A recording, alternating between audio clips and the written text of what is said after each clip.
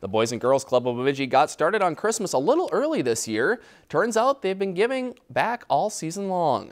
This is the third year for their annual 12 Days of Giving. The kids went out into the community to show appreciation to their heroes.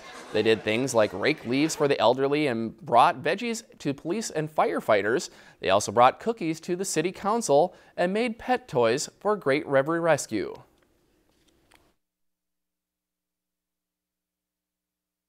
We have a lot of volunteers in our community. We have about over 300 volunteers from our community that help us out here at the club. BSU, their athletic department, has helped us out quite a bit. So they also did something. We went to an athletic luncheon and made them a banner to say thank you. We have many volunteers come here at the club to help with the program departments. So we just like to thank everybody for helping us out. Up next for the Boys and Girls Club is a bowl-a-thon on January 16th, followed by their annual gala on February 9th.